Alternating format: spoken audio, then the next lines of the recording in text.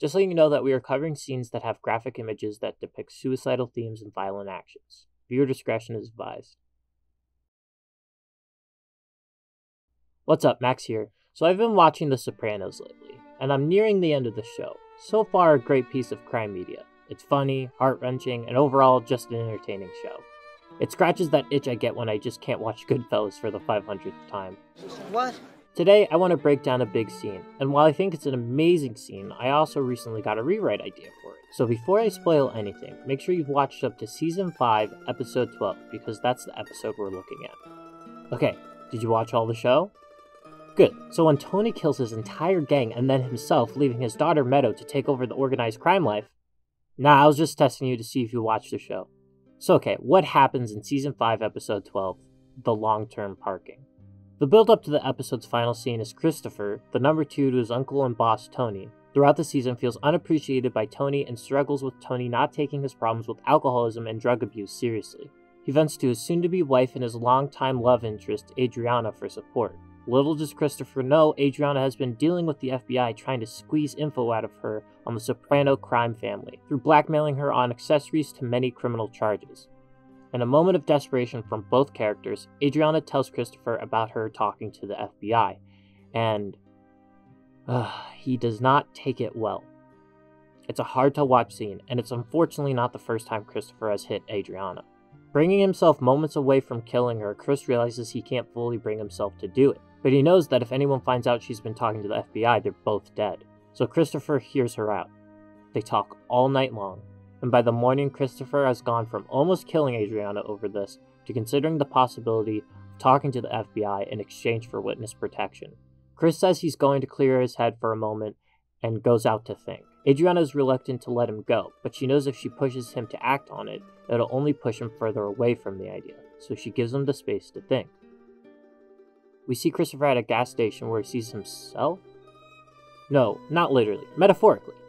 Chris sees a family with a father about his age, a mom that somewhat resembles Adriana, and they have a couple of kids. This visibly makes Chris rethink things. It's not that he's afraid of having kids in a family. I mean, all he's wanted from Adriana is to have a kid with her. But unfortunately, they have struggled with getting pregnant. What he sees in front of him isn't just a family, but an everyday average struggling family. They have old clothes, a beat-up car, and tired looks. It juxtaposes Chris and Adriana's clothing, cars, and lifestyles. Lifestyle he can only keep with life in organized crime. Chris is seeing his future with Adriana, a future with Adriana and the FBI. And Chris, who struggles with addiction, not just to alcohol, not just to drugs, but also the lifestyle that comes with his line of work. He can't quit it. Before we even see his decision of what to do with Adriana, we already get his answer. We then cut to Adriana, who is convinced Chris is coming with her. She's packing a suitcase until she gets a call from Tony, and he informs her Chris tried to kill himself by overdosing on pills and that Silvio is on his way to pick her up. It's a gut punch to Adriana. We cut to her in a car driving away. Adriana has decided to stop risking her safety and well-being by being around these people and left for a new life. Until it actually cuts back to her in the car with Silvio, where Silvio tries to console Adriana, who's crying. Is she crying because she thinks Chris is dying? Or is she crying because she couldn't bring herself to leave a dangerous life with Chris? Before we get an answer, Silvio pulls off the road, suddenly gets out. Before Adriana can do anything, she's shot dead. Tough stuff, but here's where I have my rewrite.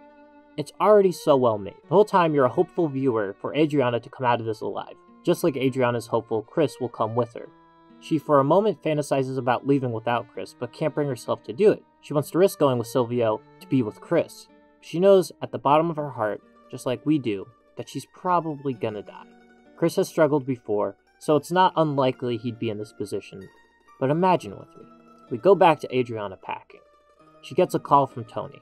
Instead of Tony saying Chris has tried to kill himself, Tony says Chris has relapsed.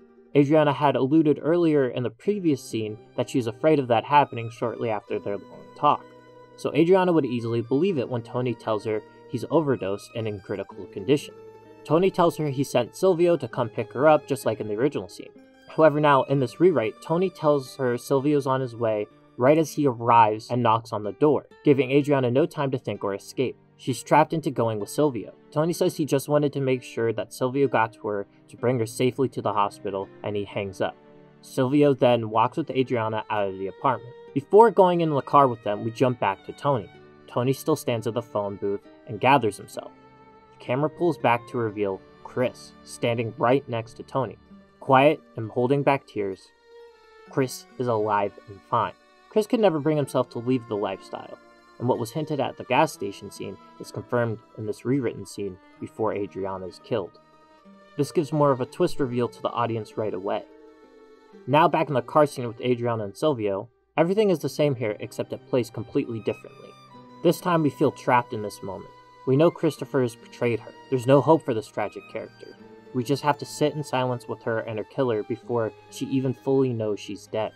This rewrite would capture the cruel reality of the situation from Silvio's perspective, the perspective of the mobsters. We know the entire time she's going to be killed, just like Silvio, just like Tony, and just like her fiancé, who she trusted in, Christopher. Further highlighting how messed up these mobster characters are, how 1 minute they can go from your family and friend to your cold-blooded killer, and how we shouldn't give them the hopeful fantasy of possibly doing the right thing, and how they almost always do the wrong thing.